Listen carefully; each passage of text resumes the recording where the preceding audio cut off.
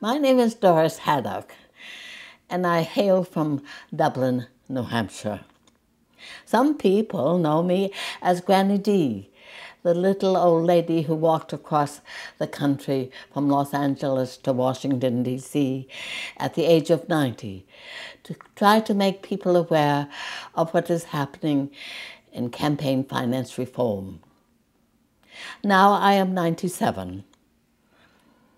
And I am desperately worried about the amount of money that is being spent for running for office of the presidency. It seems to me as if you have to be a multimillionaire to even consider running. Or you have to accept money from special interests or from corporations. And I wonder, what happens after you get elected? Are you on strings with that donor? Are you going to be voting the way he wants you to vote? Or are you going to be able to vote the way the constituents who elected you would like you to vote?